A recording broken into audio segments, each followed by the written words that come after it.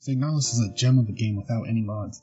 However, if you're someone like me, chances are you've at least held a curiosity for what this title would be like in a first-person or alternative camera. In today's video, I will explain how to be able to use my camera perspective mod to play Signalis in an alternative way. I will also explain the newest update to the mod and what that brings, and finally I'll close out with my future plans for this mod. So with no more delay, let's get right into this.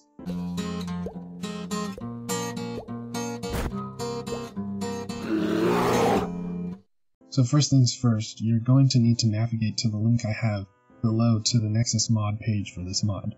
When you get to this page, you will see a link to the download of the mod, and you're going to want to download this file. However, this sole DLL file is not enough, as we are going to need to set up something to actually read my mod.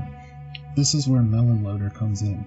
On the Nexus page for this mod, you will see a required file link for Melon Loader. Tap this and navigate to their website.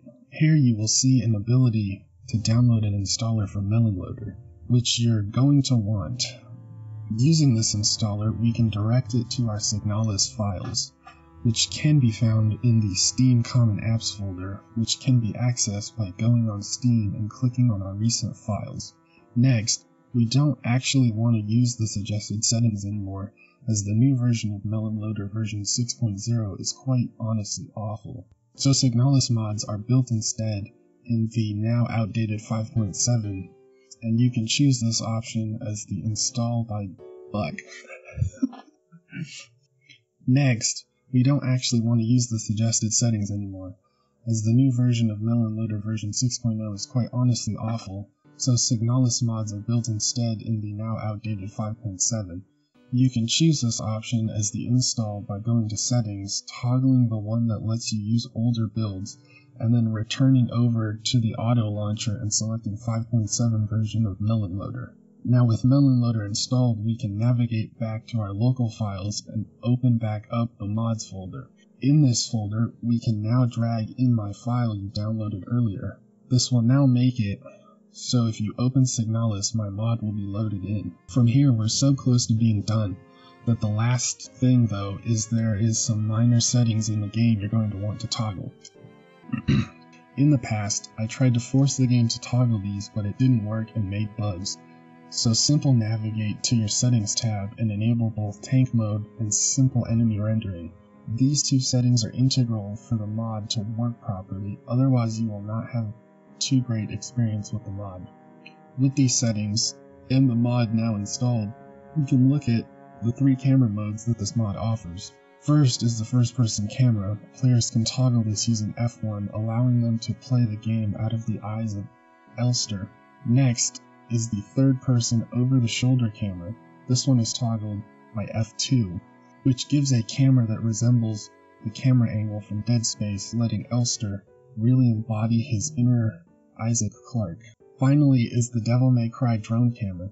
This one is toggled by the numpad plus button, which gives a camera that, as the name suggests, resembles how Devil May Cry looks or how a drone following someone would look.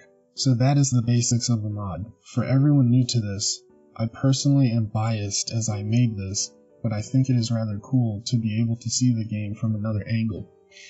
And if you find any dope screenshots using this mod, always feel free to throw them my way over on my Discord link below. But from the basics, over to the newest update. As of this week, CPM now has update 1.3.